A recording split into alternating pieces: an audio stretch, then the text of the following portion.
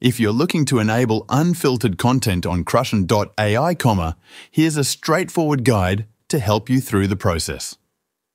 First, open the CrushOn AI app and ensure you're logged into your account. Once you're on the main screen, direct your attention to the bottom menu and tap the icon located at the bottom right corner. This will take you to your profile page. On your profile page, look towards the top right corner and tap the settings icon to access the settings menu. Within this menu, you'll find various options.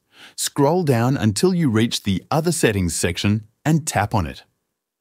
In the Other Settings section, you'll see a toggle labeled Unfiltered Content. If this option is currently turned off, simply tap the toggle to enable it. This action will allow CrushOn AI to display content without filtering, including material that was previously restricted. And that's it. You've successfully adjusted your settings to view unfiltered content on CrushOn AI.